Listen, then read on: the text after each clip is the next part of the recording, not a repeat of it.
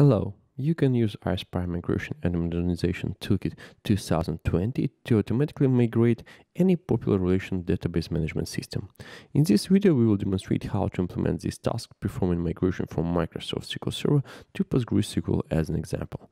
For this demo, we have prepared a database in Microsoft SQL Server.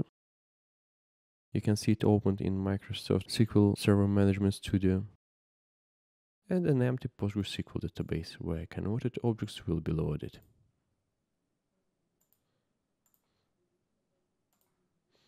So let's start with the iSpy Wizard tool.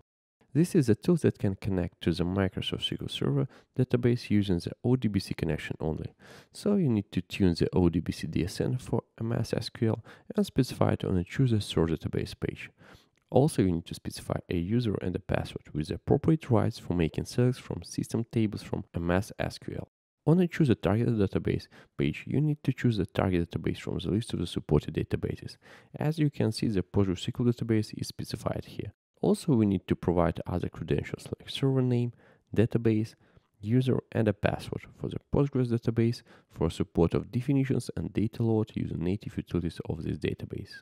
All the objects that SQL manages to extract from the Microsoft SQL Server, it depicts in a tree view on the specified database objects page. Here you can select all the required objects for the migration.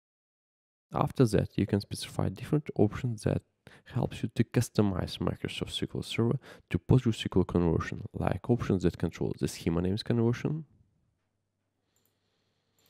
data types conversion, and etc.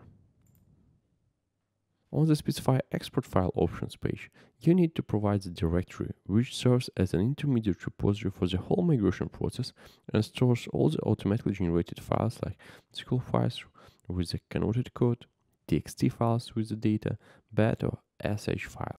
On the Specify Import Options page, we need to specify a bin directory option. Bin directory is a path where native utilities of the target database are located. It is required if we want to make an import of the converted objects into the target database.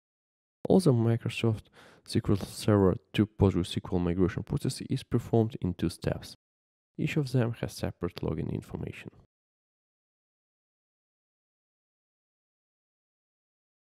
For the export process, there is provided the SQLways.log file with information about the objects read from the SQL Server database, their number of rows of data, and the size of the data per each table extracted, number of lines of code per each business logic objects.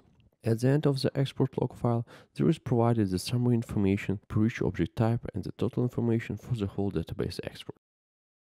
Similar information, but in more readable format, is provided in the SQLways_report HTML file. There is a table with the complete export status and statuses per each object type, and there are also tables with the list of objects and more detailed statistics for each object extracted from Microsoft SQL Server database.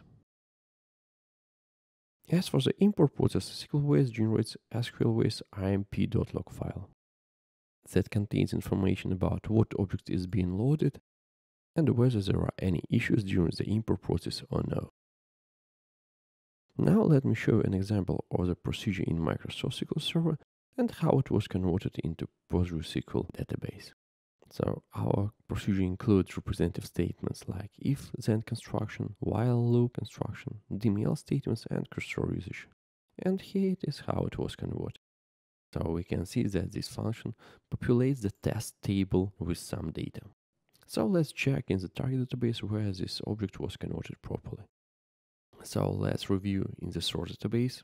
We just select the test table in the source and we can see that it is empty. And let's select the same table in the target database. We can see it also empty. Now let's execute the procedure in the source and select from this test table. We can see that it returns some data. Let's do the same things in the target.